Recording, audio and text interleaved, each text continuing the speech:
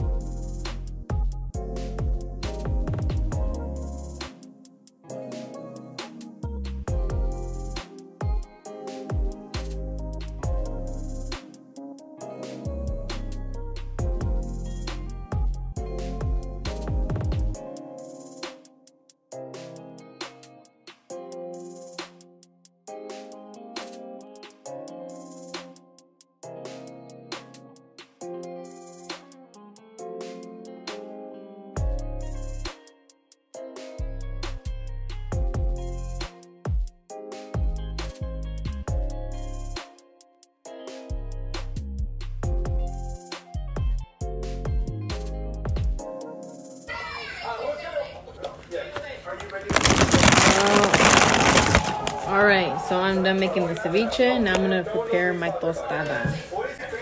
I first start with mayonesa.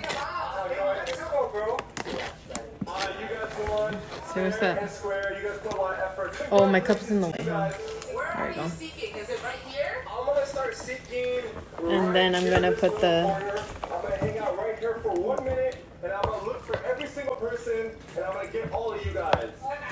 I'm gonna put this some ceviche on there. Oh, I gotta show you this. So you guys put the ceviche, put some tapatio on there. Now let me show you the final. Look at the results. Junior, is it good? ¿Tú? And then I made, on top of that, I made virgin micheladas. Just gotta add the sparkling water, and ta-da! Bomb! Oh, yeah, sparkling water, yeah. That's right. I only drink virgin micheladas, so is he. They're bomb though, right? You like it? It tastes the same to me, honestly. Just one doesn't affect and one doesn't. It affects your brain. I could think it's a real one. And you're like, whoa. All right.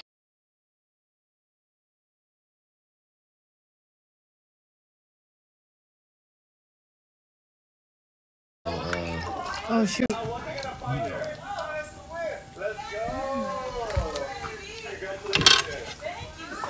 That's pretty good. Todos son camarones de melón.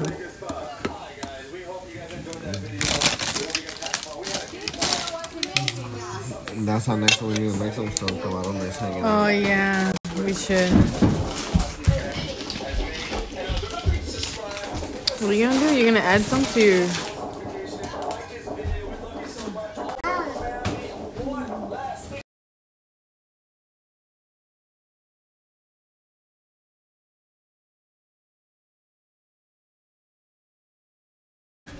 Ready? 1, 2, 3. Salute.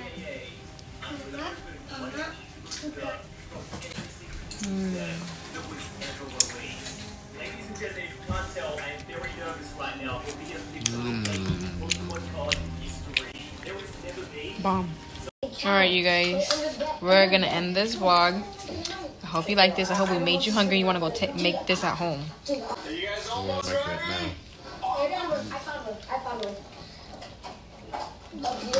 Nothing. Too much.